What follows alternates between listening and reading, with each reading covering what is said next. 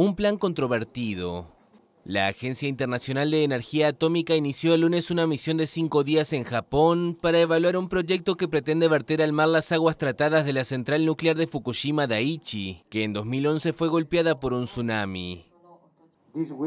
Esta semana vamos a llevar a cabo una misión para examinar las acciones, los planes, los datos y los documentos pertinentes para evaluar su conformidad a las disposiciones establecidas en las normas de seguridad internacional.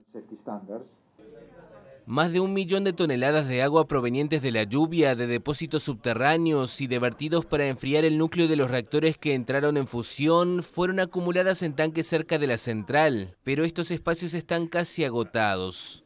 Hay un sistema de filtración que elimina la mayor parte de las sustancias radiactivas de estas aguas, y Japón afirma que tiene un proyecto para diluirlas y verterlas al mar en un plazo de varias décadas y sin peligro. La agencia aprobó esta solución, que considera similar a la utilizada para eliminar las aguas de las centrales nucleares de todo el mundo. Pero el proyecto, cuyo comienzo se daría en marzo de 2023, genera críticas en los países vecinos, entre ellos China y Corea del Sur, que se inquietan sobre las posibles consecuencias sobre el ambiente y la salud.